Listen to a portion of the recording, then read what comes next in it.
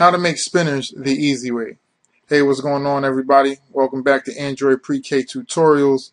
In this tutorial, I'm going to show you how to set up a basic application with a simple spinner in it, and the spinner is going to have some selectable text inside of it. That way, your application should look something like this. When we're done, it's going to be a basic application with a spinner inside, and when you click on your spinner, it should start up eventually. It's going to display a prompt, and then inside your spinner is going to have some entries inside. And you can see you can scroll through your list of entries right here. You can also select an entry, and then your entry is going to populate the spinner right here. It's not going to do anything right now. All it's going to do is just basically what I showed you. You click on the spinner, list of entries pop up, and then you can select it, and then you can see your selection right here inside the spinner. Alright, cool. Let's get into it. First, what you need to do is open up Eclipse if you haven't already, and then you need to open up your main XML file and your strings XML file. Those are the files we're going to be working with. If you haven't done that already, go do it. Pause the video, come back when you're ready. Alright, first what we need to do is you need to go over to your strings XML file, and we need to set up a string and a string array for the spinner to use. First, what we need to do is once you open up your string XML file, you should be looking at your resources view right here. Alright, what we first need to do is go over to add, and we need to add a string. You can double click on it or press OK, and we need to set this string. We're going to set this for the tutorial. We're going to set the name of the string to prompt, and inside the prompt, now see, the prompt is the title, and when you open up the spinner, when your user opens up the spinner, what do you want the title to be? The title is going to be the prompt. What do you want them to do? Well, you can set this to whatever you want. I'm going to set mine to pick your favorite, because my spinner is going to be on my favorite shows, like you just seen in that little basic app right there. So I'm going to say pick your favorite. Alright, come and save it. Now you can see we have a string named prompt, and if you click on the you change it to the code view, you switch to the code view, you can see we have a string named prompt with the value inside of it, pick your favorite. The title is going to be the prompt, and the title is going to display whatever you set the value to be inside the resource. Now what we need to do is add a string array. And the string array is going to hold the items, which are going to be the entries for the spinner. So you just come over to add. You could have just typed it in the code view if you wanted to, but we're going to make it a string array inside of this view right here. And what we need to do is we need to name our string array, because we're going to reference all of these. We're going to reference the string array inside the entries attribute inside the spinner. It'll make sense, but we just need to name it right now, and we're going to name this entries. You can name it whatever you want, but for the tutorial, just so we know we can reference it, we're going to name the entries. Okay, cool. Now, to add your entries or add your items that are going to be the entries inside your string array, you can right click on the string array right here and just go down to add, and you'll add an item. You could have also came over here to add, and you can add the item, and you can see right here when we first added our string and our string array, we wanted to create a new element top level in the resources. But once you select one of the resources, you can add items to it. If you have like a string array, if you have arrays, you can add items to it. And you can see it says create a new element in the selected element entries and string array. So whatever your name of your array is, it would be right here. But since we named ours entries, that's why it says entries right there. And you can click item right there and add your item. But we already added one, and I'm going to show you an easy way to get more. You could keep adding them that way if you want to, but me, since I hate typing and I'm kind of lazy, I'm just going to show you the easiest way to do it. So all I just did was I just highlighted the items from the open bracket to the close bracket. I copy and paste, Control C. You can also right click and go down to copy. and I just cursor out, enter down, and we're just going to paste. Going to enter down and then control paste. Control V, paste. And you can see our items are populating inside of the string array. If you come back over to the resources view, we can see we're getting more items. But right now, all of our items are blank. They don't hold any values because we're just adding items in because I don't like to type. And I'm going to show you why this is easy right here. So you can just keep doing this as much as you want, and just add all of the values that you want, and then if you don't use any, just delete the excess. Alright, cool.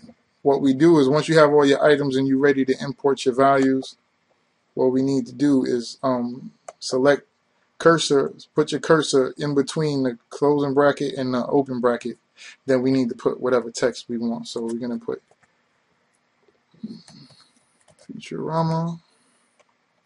Go down to the next one and just keep adding in your values right there.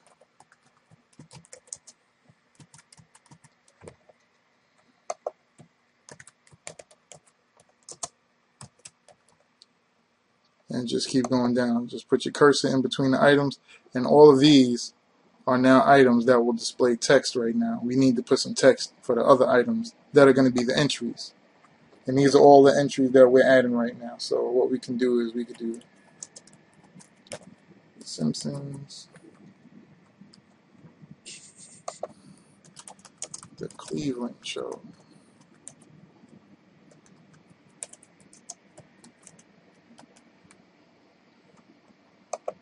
We'll go down to Boondocks. As you can see, I seriously hate typing. Oh, this is my favorite right here, Archer.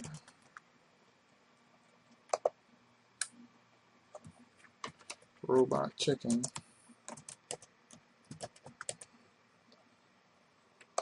And then last and not least, South Park.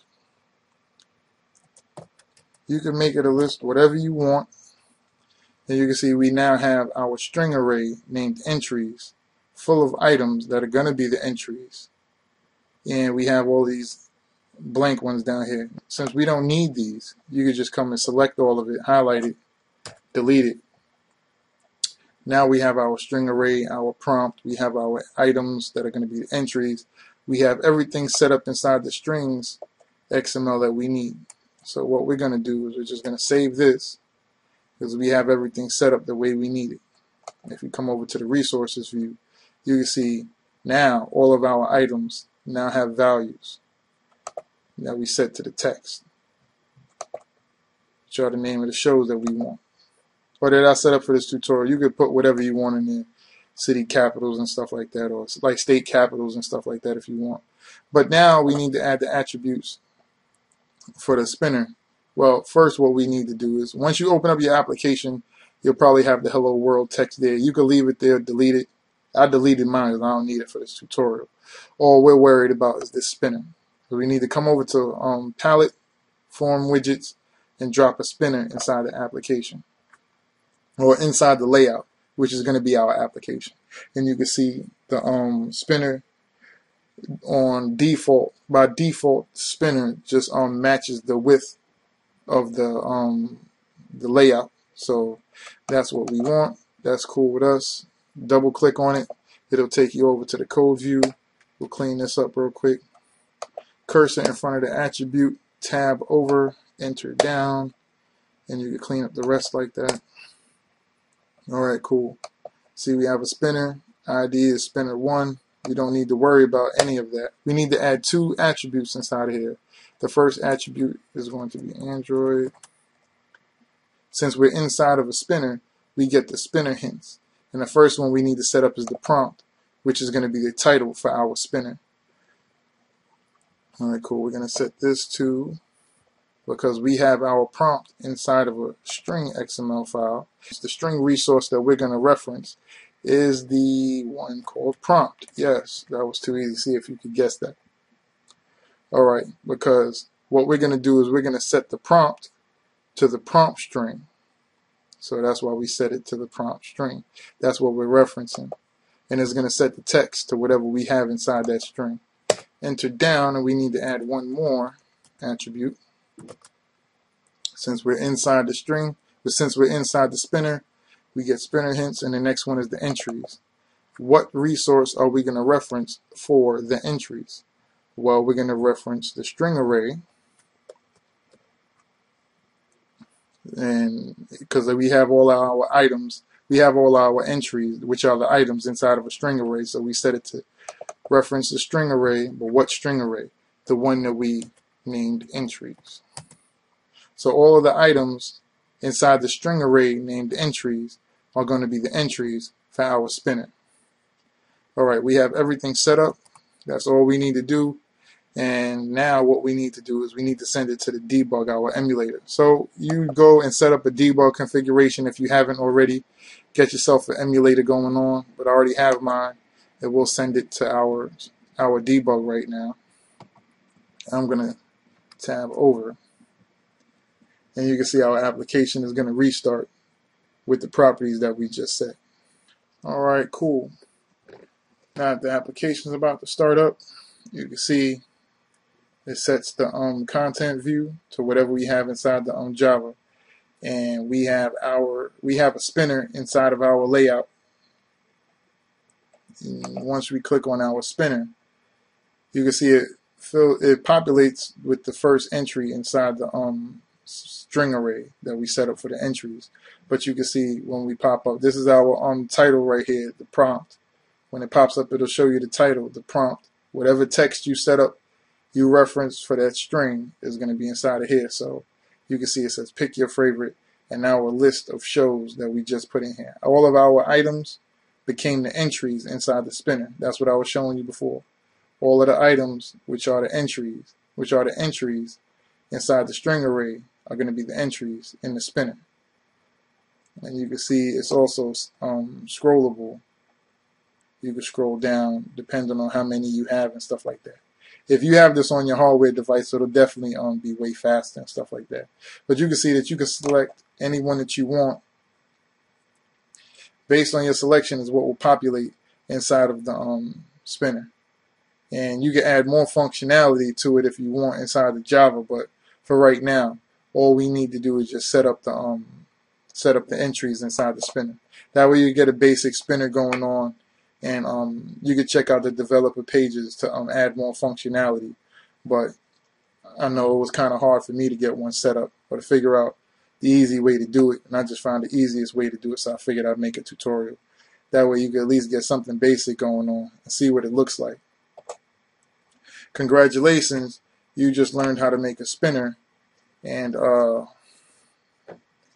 if you liked the tutorial, if it helped you in any way, you can see yourself making a whole application of nothing but spinners, whole bunch of items and entries and string arrays, and just get crazy and expand with it. Leave some comments and stuff like that. Leave as much feedback as you can. Share this on the Facebook page, on your Twitter. Definitely subscribe if you haven't subscribed already. And definitely add me as a friend on the YouTube. That way you can stay updated.